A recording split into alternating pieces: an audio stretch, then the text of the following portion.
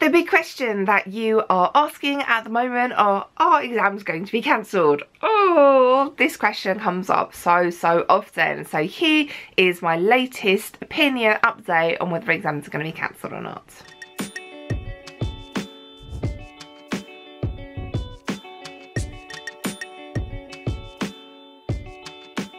Before we get into this whole topic, I asked people on TikTok, because I'm now on TikTok now, so go and find me over there if you want kind of like 10-second little bits of revision, little bits of de-stress in between all the crazy chaos dancing over there, and occasionally there might be me doing crazy chaos dancing. Anyway, let's move on. So the updates are that there is a new variant in the country. We do not know too much about this new variant at the moment. We don't know whether the vaccine is going to be effective against it, whether the booster is going to be effective against it, whether it's more severe, less severe illness that we get if you do catch the new variant of coronavirus. But people are having to, like, if you're a close contact of someone who has been infected with the new Omicron, I don't know, variant of this, is that you have to go back to self-isolating. So there are going to be people missing school again, teachers missing school again, because they need to self-isolate as a close contact of this. I hear that there is going to be a big announcement from the government about Christmas and potential future lockdowns, which means, I mean, it's not looking good, is it? It's not looking amazing. It's not looking great for exams. At the moment, exams are still going ahead, and there's a whole situation where you've got to do 3 mocks, so one before Christmas, if you manage to squeeze that in, one in the spring term and one in the summer term.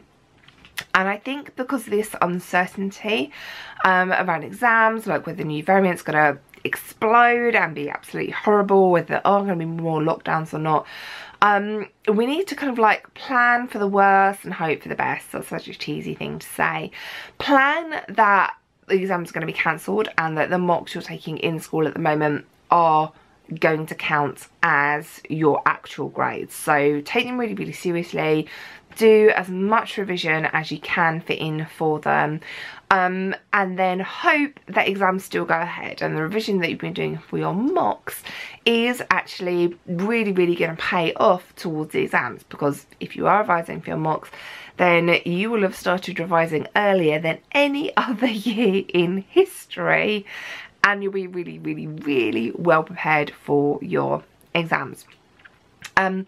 So like, I'm personally about 75% that exams are going to take place. I asked like a lot of people all over the place, and opinions were kind of like consistent at like 50-50. Exams are going to be cancelled, exams are going to go ahead as normal. Whether I asked on like, you know, Twitter or Instagram or YouTube or TikTok, it all came out as basically 50-50. But you know, those are just people's opinions, and we don't know for sure until exams are cancelled. Obviously, if they come out next weekend and say exams are cancelled, I'm just gonna have a little cry. But anyway, we need to take mocks seriously, but we need to take them seriously in a way that we're not going to burn out before we actually get around to doing the whole actual exams. So try and just really focus on securing knowledge at this point, I would say. So doing lots of like recall questions, lots of retrieval questions, lots of multiple choice questions where you can pick from the answers. So it's kind of like high impact, low stakes revision. So you're really focusing on getting the knowledge in, getting the secure knowledge in, which you can then take and apply in exams.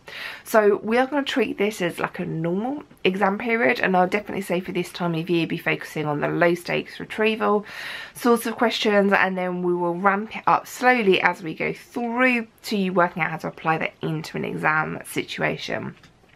And use the mocks as kind of like practice, not only at the content of exams, but practice at sitting exams, so that you will be really used to it by the time that you get around to it.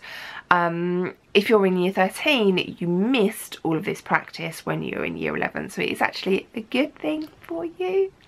Trying to work out the positives in this.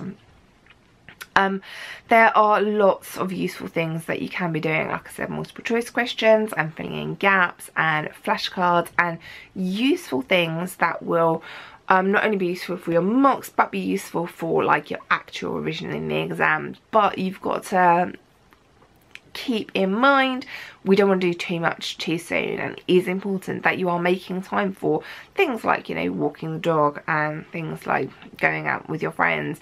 These things are still important, but good habits takes time to establish, so starting them now is a good thing. So I'm 75% the exam's going to happen at the moment, but the whole way through this is going to be you and it's going to be me, and we're going to do this together. Ouch!